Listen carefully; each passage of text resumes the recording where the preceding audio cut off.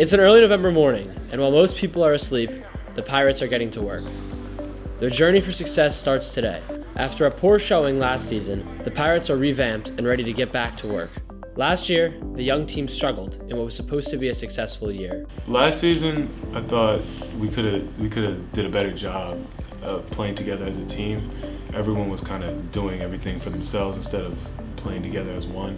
I thought we could have been a better unit. Last season, we didn't play as a cohesive unit. We could have improved on a lot of things. We were really close off the court, but on the court, we didn't have a lot of chemistry. We didn't succeed in sharing the ball. We didn't play together. We didn't play for each other.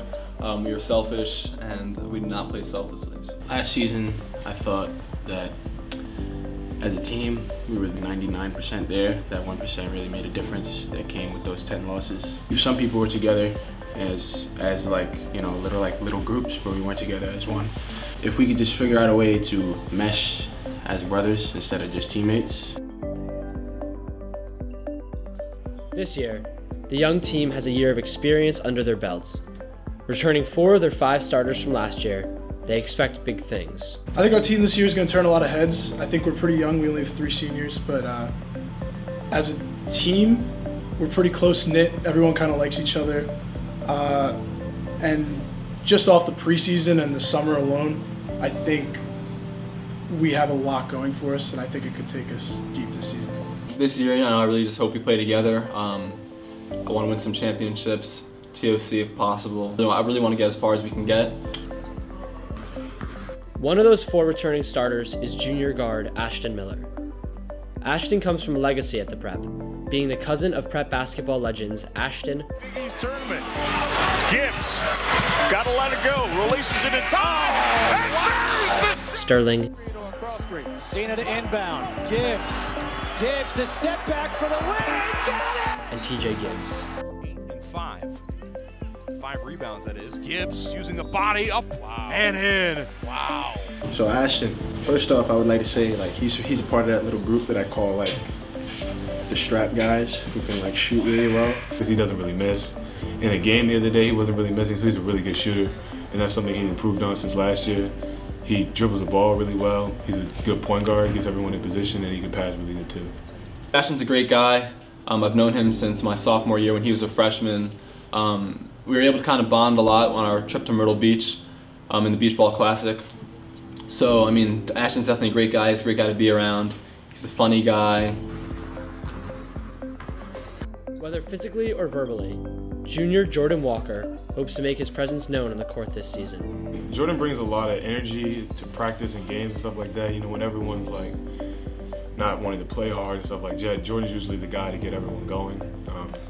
He's one of the vocal leaders on the team. He does a really good job of talking.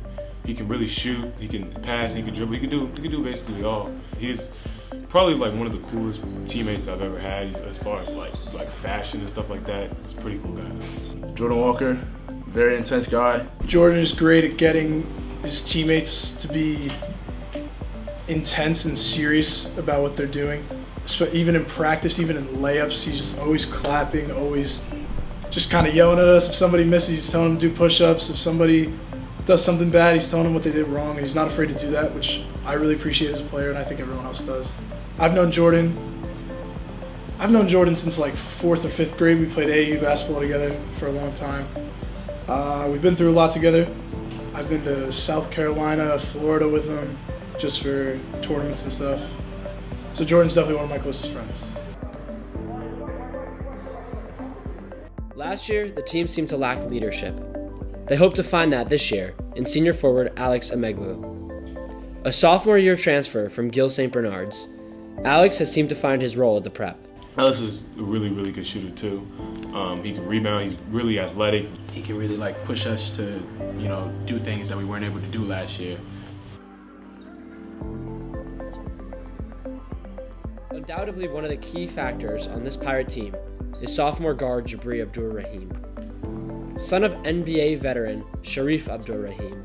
With the 3rd pick in the 1996 NBA draft, the Vancouver Grizzlies select Sharif Abdur-Rahim from the University of California. The earliest a freshman has ever gone in the NBA draft, Sharif Abdur-Rahim.